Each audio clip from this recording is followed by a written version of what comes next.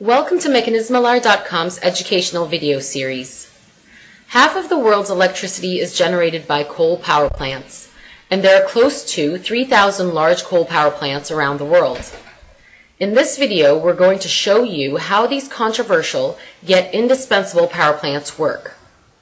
The idea behind the power plant in this video is to show you how to convert energy stored in the coal to electricity. To increase burning efficiency, a powdered coal and air mixture enters the furnace. During the burning process, the chemical energy stored in the coal is released as heat to create high temperatures inside the furnace. This heat passes to the water inside the coils located in the furnace.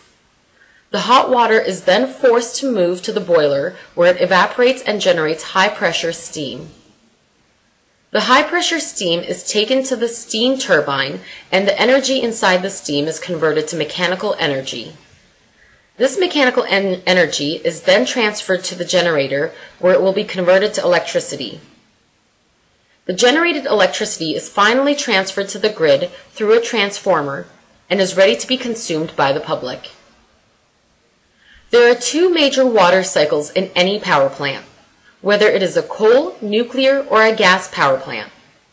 The first is the closed-loop power-producing water cycle, which we call the steam cycle.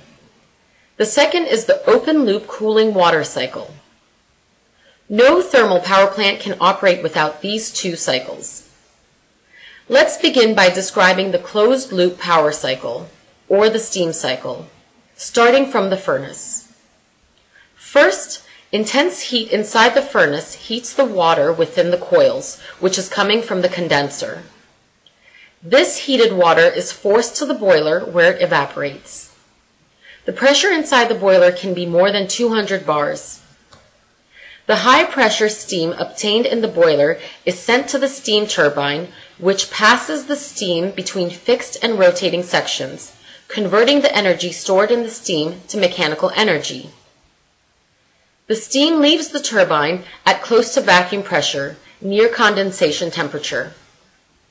This saturated dry steam then enters the condenser, where it is condensed to water by the cold water coming from the river.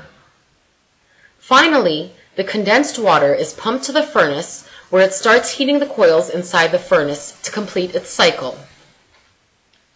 Here's a question for you to think about that we'll answer in our next video.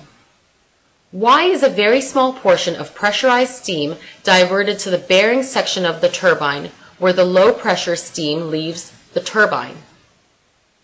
Now let's discuss the second cycle, the open-loop cooling cycle, which starts by pumping cold water from the upstream section of the river into the condenser inside the steel tubes. While saturated steam is condensed to water, the water from the river is heated. The heated water is then dispensed to the downstream section of the river. To protect ecological stability of the river, the temperature rise should be kept to a minimum. In short, dispelled water makes the river or lake warmer than it otherwise would be. This is why some marine animals, such as manatees, spend their winter close to the power plants to protect themselves from the harsh winter temperatures. This concludes the first part of our presentation about coal power plants. The second presentation will describe key facts about the 400 megawatt coal power plant. Thank you for watching our videos and for your continued support. Please don't forget to subscribe if you have not done so already.